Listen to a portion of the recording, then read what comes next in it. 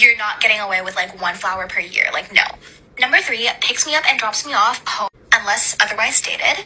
If we're going somewhere, I do not care if your house is like inconvenient. You're gonna pick me up and you're gonna drop me off like a proper gentleman. Oh, shit. You're not getting away with not buying her flowers.